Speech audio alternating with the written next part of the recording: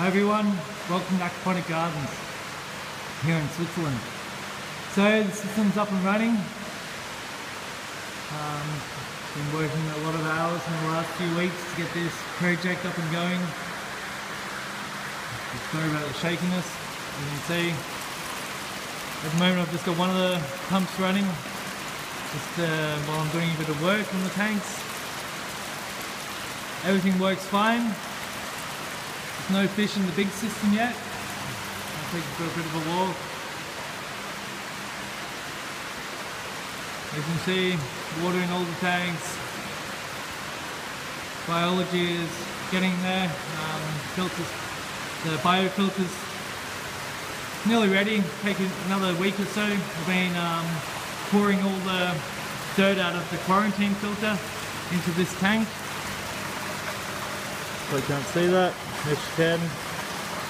A lot of dirt in there, as well as some good bacteria. This will speed up my cycling by about a month, up to maybe 1.5 months. Takes about 2 to 3 months to really cycle a system. I'm going to do it in about 6 weeks. Collection box here. That's where water comes from every tank. The dirty water feeds into here, into the drum filter.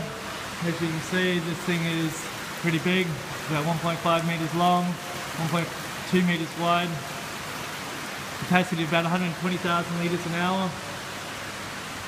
Water flows through there into here, the biofilter. Just waiting on some air stones to get this thing up and going. We need some big air stones for this. There's no little games anymore. And here's our heating system. Very happy with it. We heated 120,000 litres up to 25, from 10 degrees to 25 degrees in under 24 hours, about 24 hours, we'll say 24 hours. This works from the sawmill down the road. They have excess heat, so they heat the whole community with this. The system is pretty complicated. I won't go into too much detail today, but hot water comes down these pipes through the spirals at the bottom there, and it's back cold. Well, not cold, but with the heat that we lose, which is very little. Then the water is first pumped into these two LHOs, low head oxygenators. There I pump in pure oxygen through the oxygen generators, and it comes up to about 160% saturation. Then it flows back to all the tanks.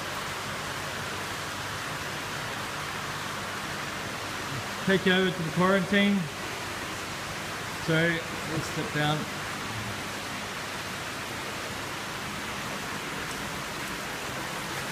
The fish are here, holding about 40,000 at the moment. They'll be going into the big system the next few weeks. They'll be sorted out.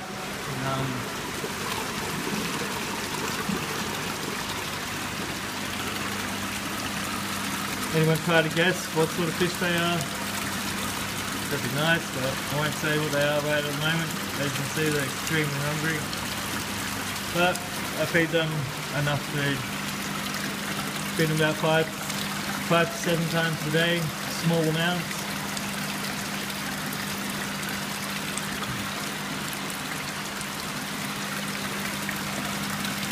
Anyone guess what sort of fish they are?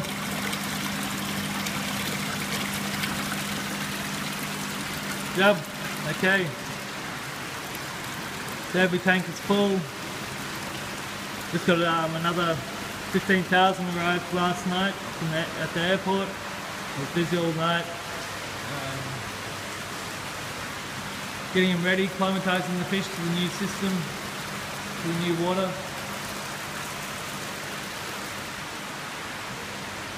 Down here is where our fresh water will come into the system. It does come into the system. Basically we've got a heating, this is a vermiculture heat exchanger. Again, the hot water comes down at 50 degrees, 40 degrees at the moment, into this box. So the 2 plates, cold water comes in from the tap, goes in here, comes back out. So coming in at about 10 degrees normally, 8 degrees, and it goes out at 25 degrees, 25 to 28 degrees. That goes through there, got all control units to make sure we don't overheat the fish, and it runs into this first tank. Comes out of here, through a solids lifting overflow, into there. Another solids lifting overflow. I'll show you quickly. Solids lifting overflow. This is where into the next tank, through there, and into the biofilter. Use about 6,000 litres a day. At the moment, we're not using any because the water's still clean. So the drum filter only works once or twice a day.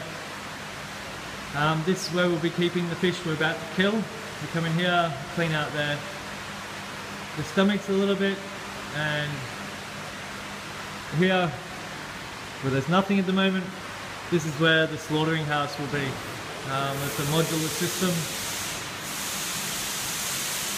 Plants will be all down this windows here, all the way to the end, 4 to 5 levels high. We're utilising the natural sunlight. As you can see, we get a lot of morning sunlight here.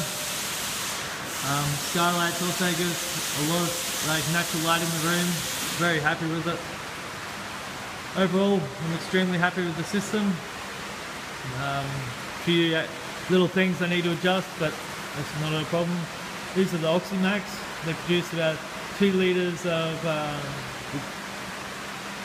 2 litres per minute of pure 95% pure oxygen. If you up the flow to about 9 litres per minute, and it comes down to about 80% oxygen, but that's not what you want. You want to run it as low as possible. That's why we've got we're running 4 machines here, 2 for each LHO. That way we're producing 2 litres per minute, but in both of the machines it's 4 litres per minute, 8 litres per minute in the total system of 95% pure oxygen. Okay guys, thanks for watching. I'll leave this video a little bit short. I'll update you as we're going. Can't wait to get the fish in here. It's going to be beautiful. Can't wait for 8 months to go by. As you can see, this is where I'm working on the tank. I just put a plate over the top of this outlet. That's where the solids lifting overflow will come out and into the center. Solids lifting overflows are pretty basic, but I really enjoy them. A lot less risk to me, and these tanks are very cheap. I only paid about $800 each for them, the little, $600 for the little ones, and I think $900 for the big one over there, 30,000 litre. Okay guys, thanks for watching, and stay tuned for the next video. Okay guys, have a nice day. Bye.